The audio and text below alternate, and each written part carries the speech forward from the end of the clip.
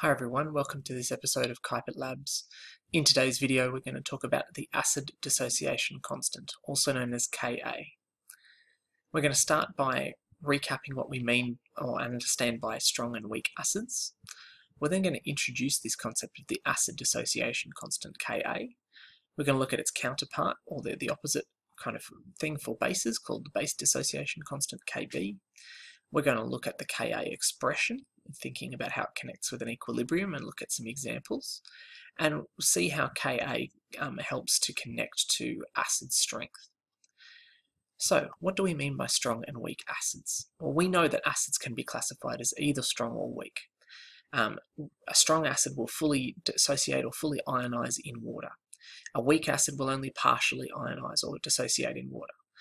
Now, remember that for something to be strong, it has to be completely strong, 100% dissociation, but there can be various degrees of weakness when we're thinking about acids. So, for example, HCl is a strong acid, 100% ionization, whereas citric acid only 8.6% ionizes. Acetic acid only 1.3% ionizes. Okay, so the first one is a strong acid, the other two are weak acids. And we can see by looking at these figures that acetic acid is the weaker of those two, because less of it is ionized or dissociated. So we're saying that weak acids, in forming this, they form an equilibrium. They're in equilibrium with their conjugate base. We've looked at Lowry-Bronsted acid-base reactions before, saying that we have this, if this is our acid, then A- is its conjugate base, and they're in equilibrium with each other, which means that we can use the logic we've looked at in the past about an equilibrium constant that helps to describe how much of each of those we would have at equilibrium. Okay, for this, we've used K before, looking at Kc or Ksp, those sorts of things. We now talk about Ka, A for acid. We've also got Kb for base, looking at weak bases that are in equilibrium as well. Okay, so the Ka expression, the equilibrium expression, looks like this. Our products over reactants. Okay, so we've got A- and our H3O plus over HA and H2O. But hopefully that last bit rings a bell for you. That remembering that in equilibrium expressions that we almost always ignore water because its concentration is effectively 1. That is, it is so, any change up or down is so small compared with the amount of water that's around it. So we can remove it from the expression and make things simpler for ourselves. Okay, so that Ka expression, that equation, we can simplify. Okay, so we're just going from HA to A- and H+. Now we know that H+ is not the thing that really exists in solution, it's H3O+, but we've simplified our expression so we can simplify this too. Okay, so therefore our Ka expression becomes this, where we've got A- and H+ over HA. So this is the generalized form of the Ka expression, where HA is some example of weak acid. I'm going to show you how that looks for a particular example now. Okay, so let's talk about acetic acid. Okay, so it's dissociation here. We've got this equation going from acetic acid to the acetate ion. Okay, if we're going to simplify this equation like we were just talking about before, then this is what we see. Okay, so we're forming acetate and then H+. So our Ka expression looks like this. Okay, where we've got the acetate ion and the H+ concentration on top and acetic acid concentration on the bottom. Now we can look at this same sort of logic for weak bases as well.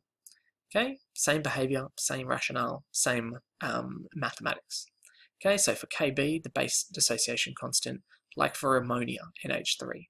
Okay, so the ionization of ammonia, we get the NH4 plus ion and the hydroxide ion.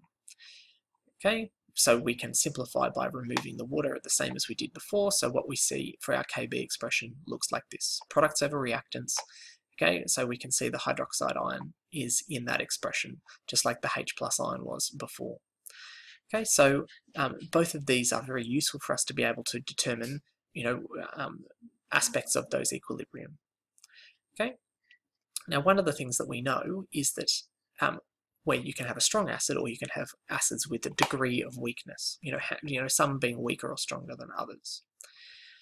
The dissociation of a weak acid, this is our general kind of equation that we see. Okay, and so this is our Ka expression. Now, if we just look at this as a general form, if the equilibrium up here lies to the right-hand side, the product side, the numerator here is going to be larger than the denominator. that is more products than reactants. So our Ka is going to be greater than 1. Whereas if our equilibrium lies to the left, that is, we've mostly just got undissociated Ha, then our denominator is larger than our numerator, and so our Ka will be less than 1. Okay, so we can see that at a value of 1, we have this tipping point of, do we have more products or more reactants at present in that equilibrium? And so the size of the number that we get tells us a lot about that equilibrium, and what, therefore, that the strength of the acid is like. The more dissociated or ionized the acid is, the stronger it is, the larger its Ka will be. The less dissociated or ionized it is, the weaker it is, therefore the smaller its Ka value in proportion.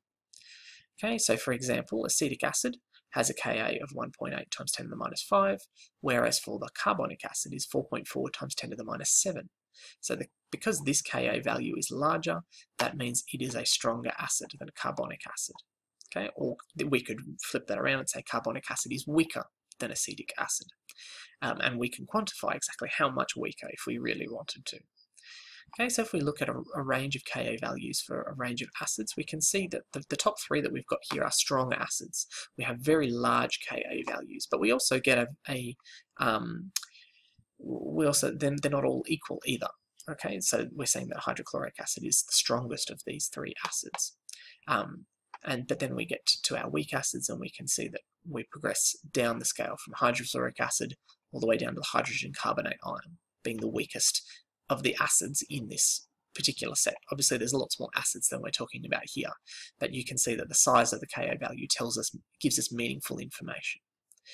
So we looked at what we mean by strong and weak acids, looking at this idea of fully or only partially ionizing or dissociating. We're seeing that because weak acids establish an equilibrium, that there's a constant that can go with that we call Ka, or the acid dissociation constant.